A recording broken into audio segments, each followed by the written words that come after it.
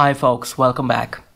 Now, any programmer worth their salt could talk for hours about how they would pick a programming language, what makes a programming language good, and what features are important to have in a language. But what does the empirical data show? That is what the paper I'm looking at today tries to examine. They look at programmers out in the field and get answers to some of these questions like what properties describe popularity? Which factors do developers give importance to when picking a programming language? How do developers acquire languages across their career? The authors use several data sources to look at these questions. Their primary data source is looking at SourceForge. They pick more than 200,000 projects from SourceForge and look at things like what languages were used in the project and what domain or category the project was from. They look at the time period from 2000 to 2010. Remember that at the time, SourceForge was the most popular repository for open source software. GitHub had not even appeared on the scene till 2008. Another data set was an online poll in which programmers were asked to rate their agreement or disagreement with a number of statements. They also were able to survey about 1,100 students in an online course on software as a service. They performed a survey on Slashdot readers. And finally, they used OLO, which tracks open source projects across a number of repositories. When looking at popularity, the finding is not that surprising because it falls off quickly and then there's a long tail of a large number of languages that are very niche. If you look at a graph that plots the popularity rank of a language against what fraction of projects they appear in, you will see that a small number, about 10, appear in a substantial fraction of projects. Note that both these axes are on a log scale. And then you have a large number of languages in the tail which appear in tiny fractions of projects. But here's a more interesting question. How does a programmer pick the language for their next project based on the language they've already used in their current project? Here is a graph that shows the probability of picking a language given which language they used in their previous project.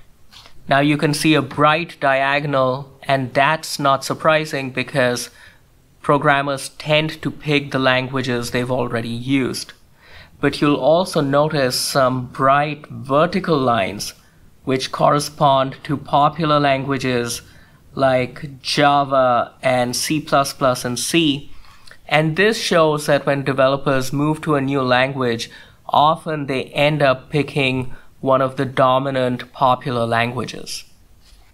Another interesting thing to note is that programmers tend to stay within one language in a family of similar languages.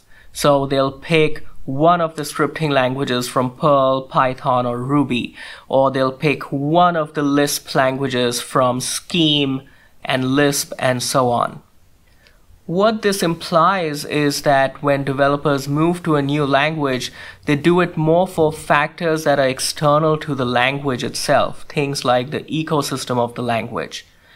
And what this means for language designers is that if they want to win over new programmers, they should focus on one domain and try to serve that one specific domain really, really well.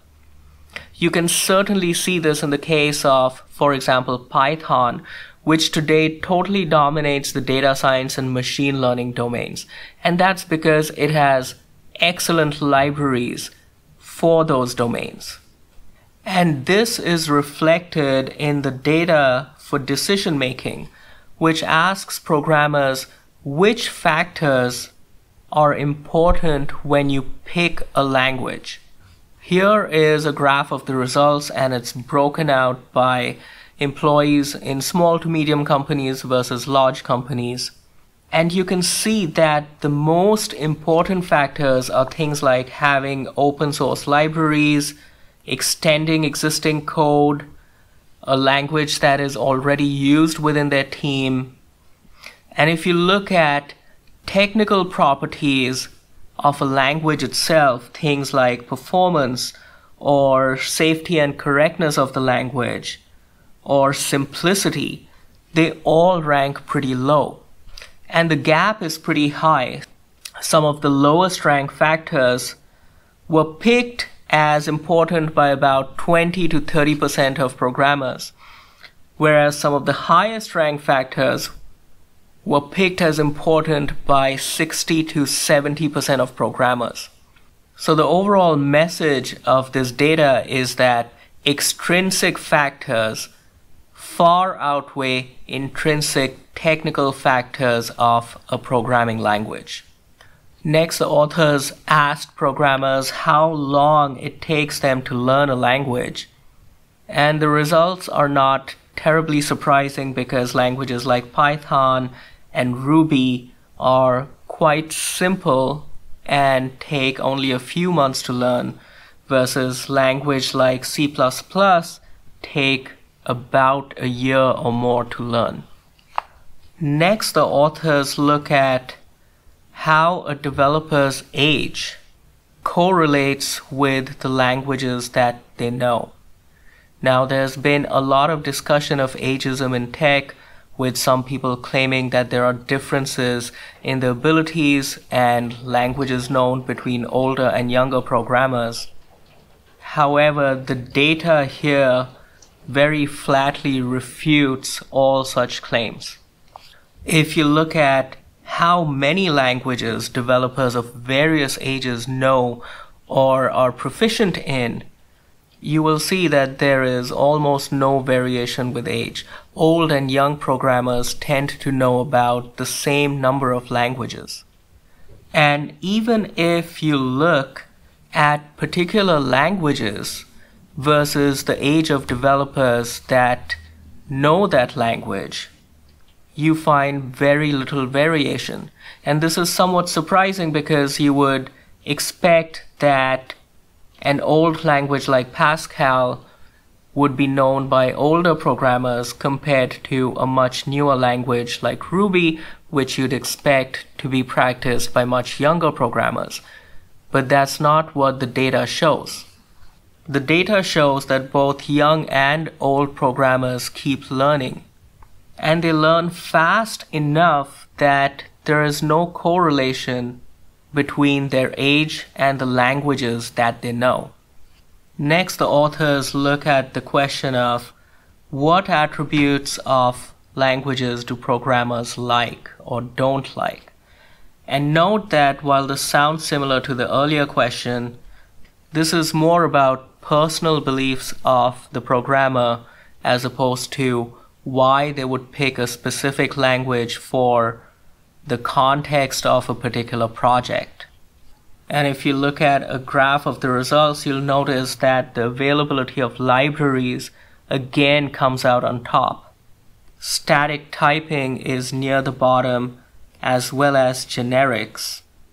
The authors wanted to see how programmers perceive very specific expressive features of a language by asking them questions like what are the differences between higher order functions and objects.